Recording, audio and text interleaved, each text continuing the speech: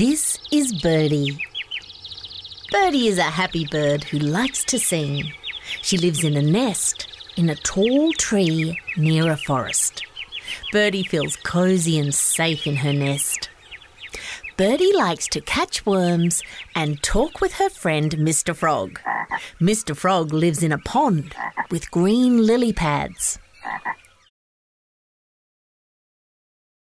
One day, Mr. Frog felt yucky. His throat was sore. His arms and legs hurt. His head felt hot. "I think I'm sick," croaked Mr. Frog.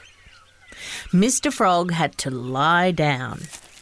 Lots of their friends were sick too and had to stay home in bed.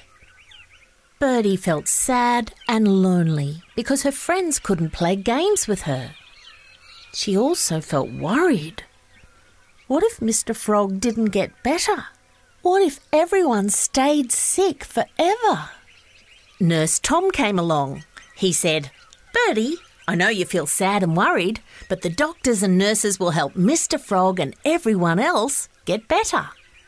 Dr. Grace told Birdie she would need an injection. "There's medicine in this needle. It will help you not to get sick."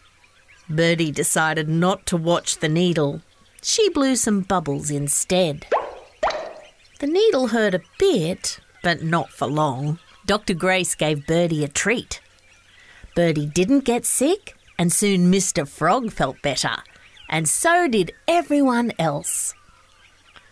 Birdie was so happy to play with her friends again.